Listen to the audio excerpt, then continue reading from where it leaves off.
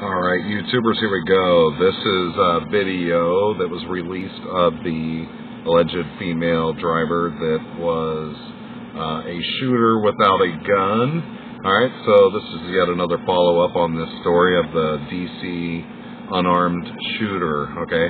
There's a woman, she had a baby in the car, and I guess the report's coming out that she was stopped at a checkpoint and she ran into a barricade and she freaked out. So this here is from WTOP 103.5 out of Washington, D.C. I want to give them full credit here. So let's scroll on down. And this is the video here. We're going to expand it. Okay, here we go.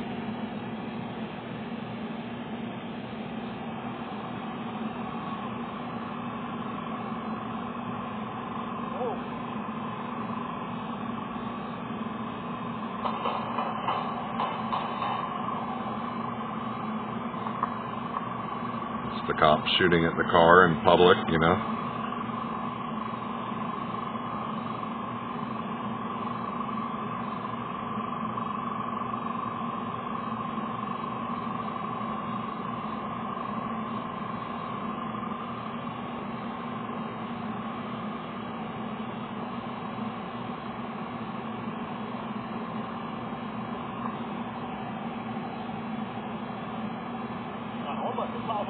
على الدكتور لما ضرب قدام الكرسي فبالصدفه بالصدفه يعني احنا هناخد فرق فيها رهيب ومصورين انا ومصور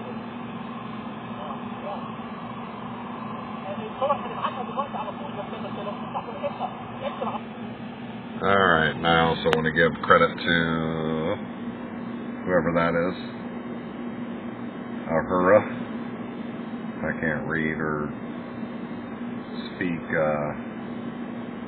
Arabic, so if that is Arabic, looks Arabic to me, but I don't read it, so whoever that is, I want to give them credit too. Alright, full credit here.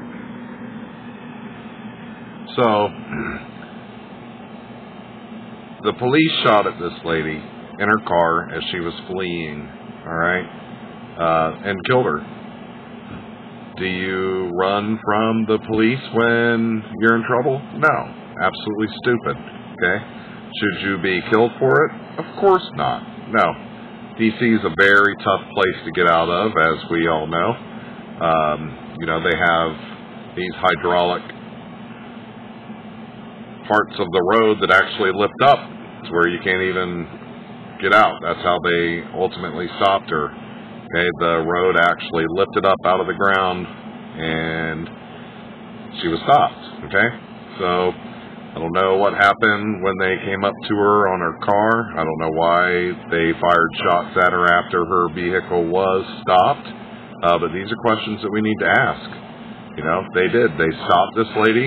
She was unarmed, and they ended up shooting her. So I guess we're going to have to wait for the reports. We're not going to hear anything from her, obviously. She's dead. And we're not going to hear anything from the 1-year-old baby that was in the car. All right, completely disrespectful of this lady to run from the cops, completely disrespectful of her to do this with a 1-year-old child in her car as well.